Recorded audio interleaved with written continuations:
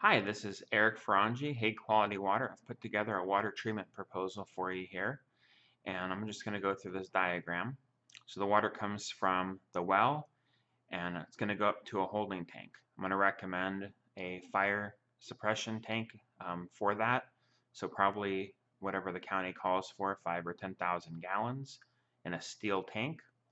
That water is going to be aerated with air injection to hopefully get rid of some of the smells prior to oxidizing the water.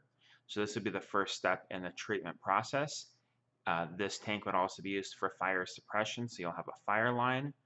You would use that fire line as well to purge the bottom of this tank. The water is very turbid, and that would help clear up the water in this first primary tank. Then it would go through a booster pump to the second tank, which could be, let's say, a 5,000 gallon poly tank.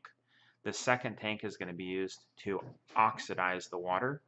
So in this design application, we're using ozone. And this could be somewhere between a 2 and 30 gram per hour scenario.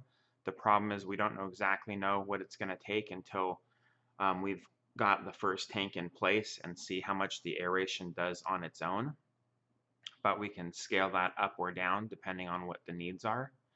And so same thing, this is going to have a blowdown valve. All the sediment is going to accumulate at the bottom of this tank.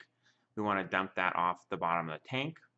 And then the fill for this would be, let's say, about this high off the tank. So you're not pulling from the bottom of the tank. All the sediment's going to settle out in here.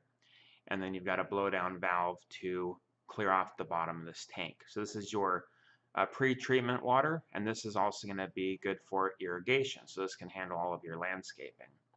So the idea is this tank will collect your water, aerate it, and then once this tank calls for water, it will kick this booster pump on. It will draw the water into this tank, and then the ozone system is a constant recirculation. So it's pulling out, ozonating, and putting it back in. Through this constant recirculating process, we're going to make sure that the ozone level concentrations are high enough to get rid of all the smells in the water, oxidize out the manganese, the iron, and get that all to drop out of solution inside this tank. And that would be used for your irrigation. Then we're going to go through another pump, repressurizing that water to then run it through a sediment filter. The sediment filter is going to remove all the sand, sediment, silt. This filters down to 3 microns. Then we're going to run it through a ozone destructor, which is an ultraviolet lamp designed to kill the ozone and effectively neutralize it, because the ozone will ruin the RO membranes. So after it goes through the UV system, it's going to go through the Nano filtration system, which has a pre and post treatment injection system. So it's going to add RO pre-treat to this to protect the membrane life. It's going to add soda ash after the RO pre-treat, after the RO, to raise the pH of the water so that it's not too aggressive to run through your home. This water here will then go into your final 2,500 or 5,000 plus gallon poly holding tank. We'll have a small ozone generator sanitizing this water to make sure it's always nice and clean. And then you have a final booster pump and repressurization system that would then feed your house and your neighbor's house or whatever else you want to feed with purified water.